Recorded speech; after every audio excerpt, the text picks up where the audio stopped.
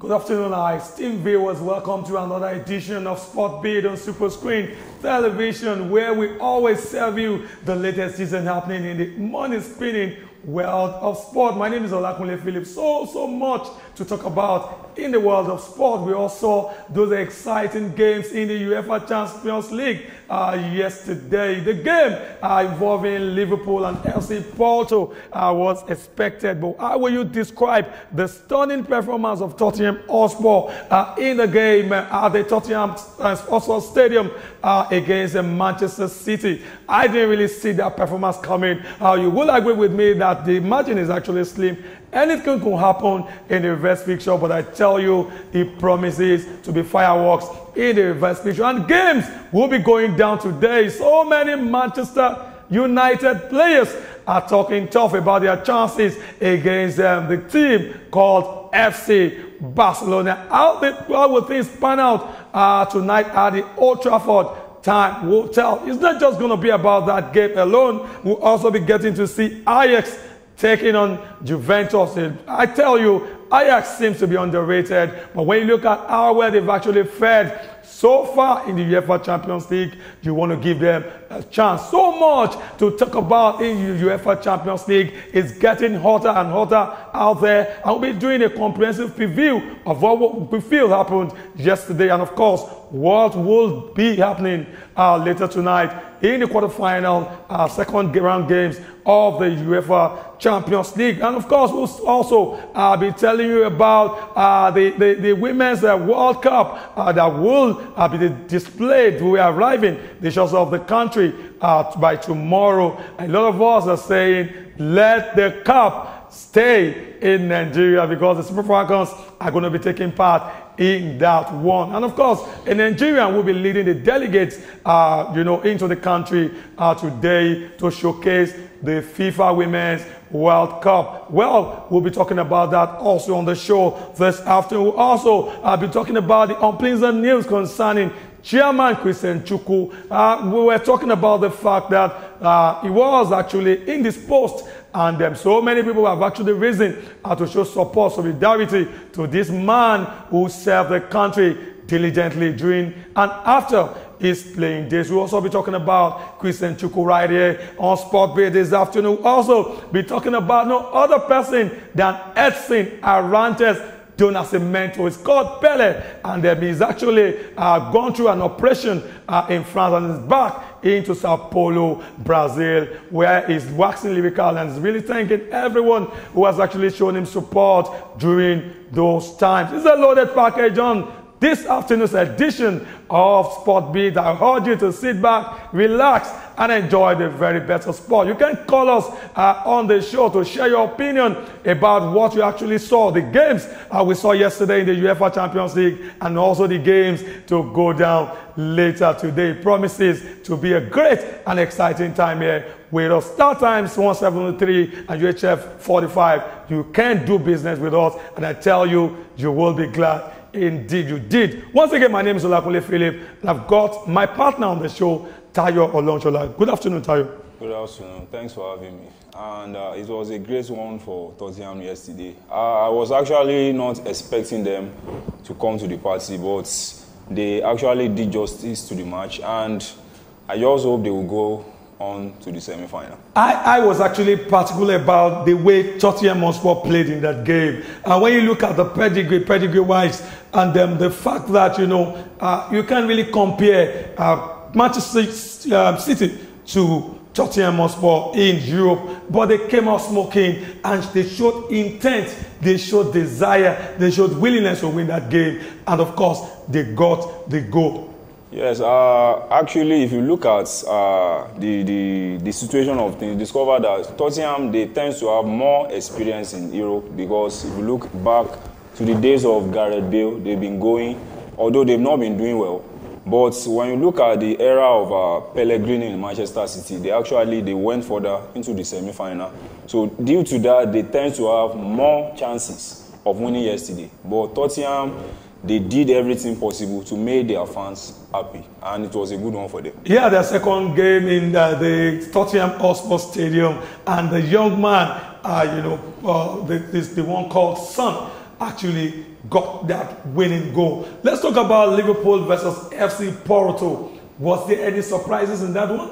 Yes, it was. I was not expecting any surprise. The match went the way I actually predicted. I didn't predict a scoreline anyway, but I knew Liverpool would do everything possible to actually win, most especially at Anfield.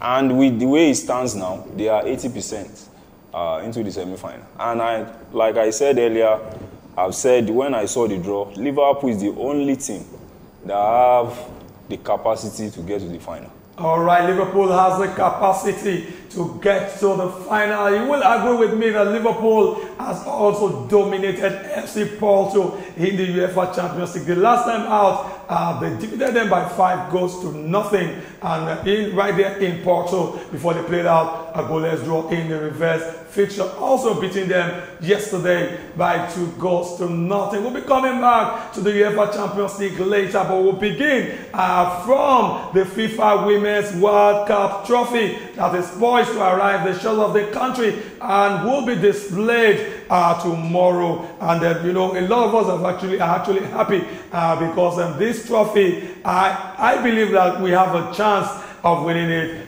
Looking at the way the preparation has actually been going, but Tayo is actually laughing. But you know, impossible is nothing when it comes to the game of football. And one of our own talking about former Super Eagles striker Osaze Odemwingie will be among the FIFA delegates that will be arriving, that will be displaying that particular trophy with 3 other FIFA players, FIFA representatives. Tayo, someone said we should just look at that trophy and then just have the faith and believe that it can come back to Nigeria. Did you in any way see this happening at all? Well, we have to be factual here because if you look at female football, Nigeria, in the continent, we have been doing wonderfully well. But when it gets to the world stage, the Super Falcons have not been doing as expected. But I just hope this time around they will prove all the critics wrong. And if they can actually do that, I think the NFF should be having a rethink on pumping more money to female football other than the Super Eagles. All right, Osaze Odemwingie is one of the FIFA legends for the this year's FIFA Women's World Cup. I've actually criticized the team a lot of times, but I just hope they can surprise me in the forthcoming FIFA Women's World Cup to take place in France come June. They have in a very, very precarious, in a very, very tough group, and so many people are saying they can't come out, they cannot come. It will be very difficult for the team to come out of that team, of that group, but we'll wait to see how things pan out, and we'll continue to support our dear Super Falcons. All right, let's quickly talk about this one. Not really very good, not pleasant at all. Months, we've been talking about the fact that Kelechi Iheanancho hasn't really been getting playing times, and most times when he gets playing times, he doesn't tend to utilize his chances, of playing for the team called Leicester City. And right now, he has been rated as the 5th worst Leicester player.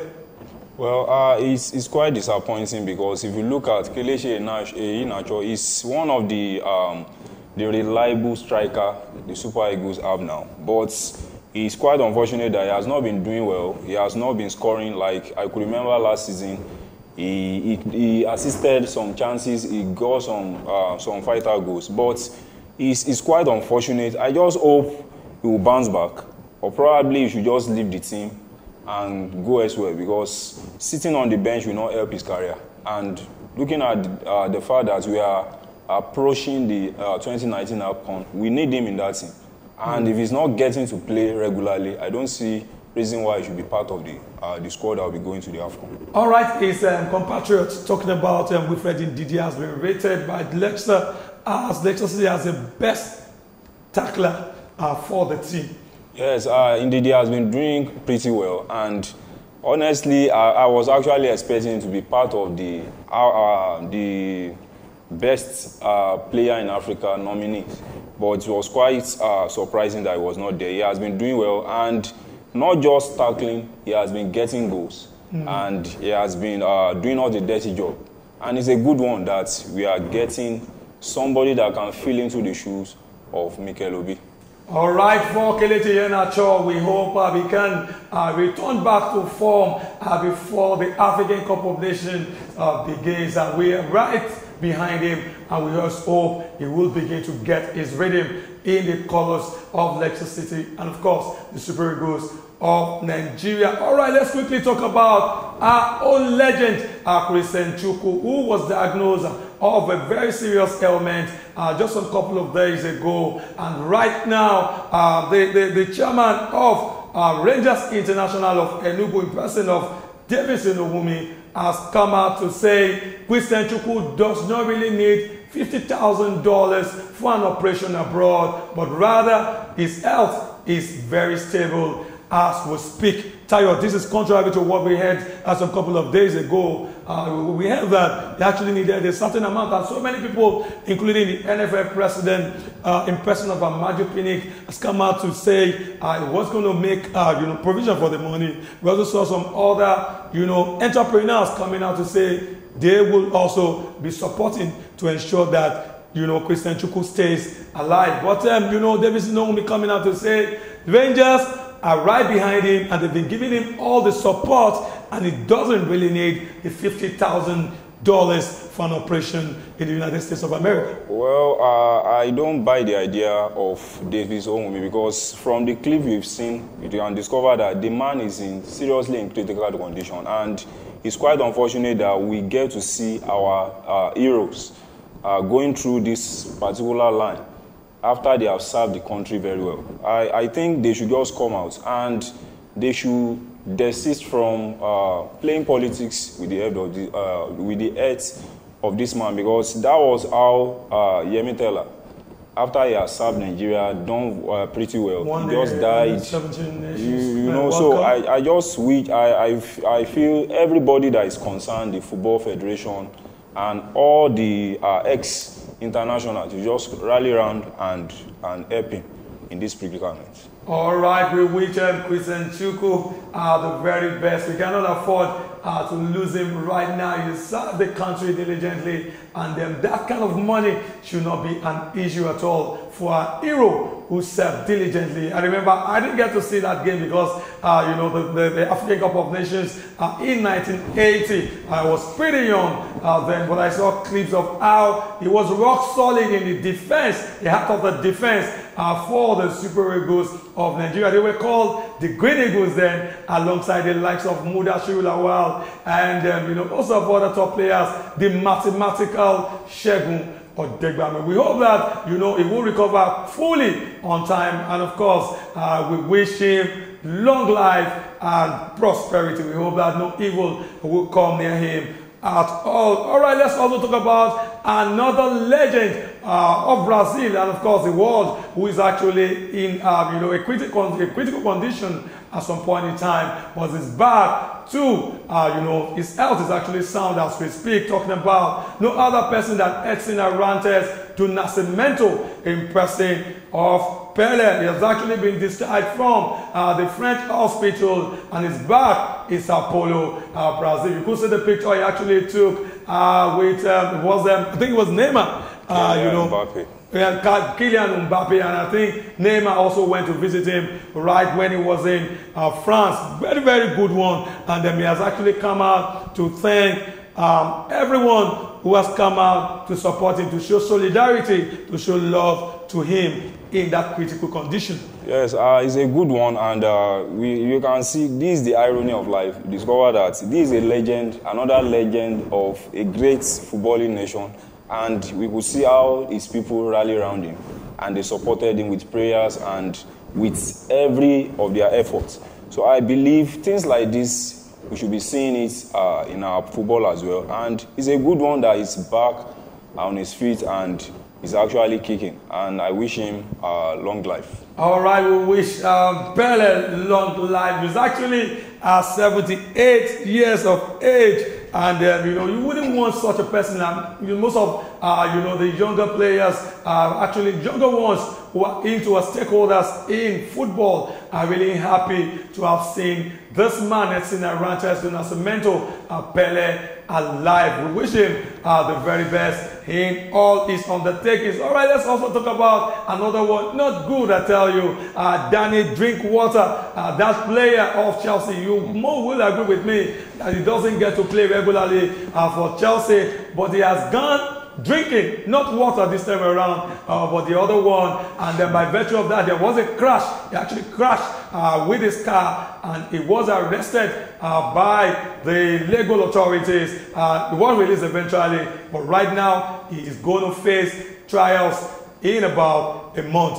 Tayo, you talk about Danny Drinkwater. You expect him to drink water, but right there he was drinking and driving. And this is not accepted in a developed country like the United Kingdom. Well, it's quite unfortunate, and it's a good one that it has shown that in a sane society, nobody is above the law. And most importantly, for his career, for his pedigree, I don't think he ought to have done a thing like that, because a lot of, apart from being a football star, a lot of young players are looking up to them. And for him to have done that is risky to his life, and it's risky to other people. And most importantly, probably because he has not been playing for Chelsea. That's why he's not been busy. That is why he's been living a reckless life. But I just hope he come out of the predicament.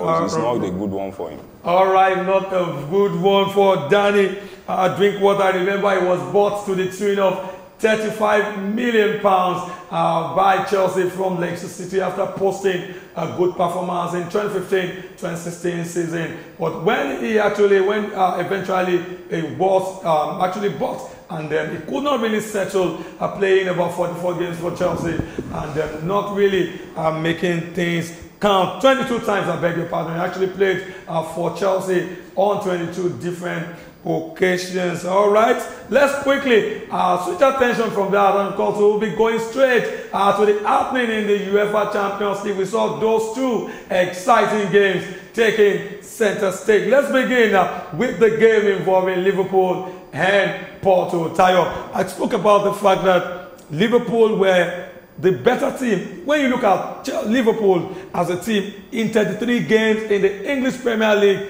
they are the only team that has lost just once so far in this campaign. And coming up against a Porto team that they've dominated, I think this result is no surprise. It's no surprise to me. And just like you said, they actually lost. The only match they lost to Manchester City. And Manchester City is considered the best team in England presently. And it's a good one for them. And like I said earlier, Liverpool is the only English team presently, although other English teams are decent side as well, but they have the experience, they have the pedigree, and they have the record working for them. And with what they did last season, I still hope they can go all out in the second leg and do justice. All right, you don't see any surprises. You don't see probably Porto pulling the chest on out of the fire in the reverse fixture. Well, it's a game of football, but probably if Porto had gotten an away goal yesterday, one could have been thinking they could, but... And then, you know, Liverpool are very, very... I mean, they're a team that is good away from home. They tend to score goals plenty. When, for me, I didn't give them a chance against Bayern Munich at the Allianz Arena, but they surprised many of us with an impressive victory over there against. Yes, that's one of the matches that we must take the cognizance of, because with their performance against Bayern Munich, one could come to the conclusion that anybody that come up against them, they are ready to do justice to it. All right, let's quickly bring you the highlight of the game involving Liverpool and Porto at Anfield yesterday.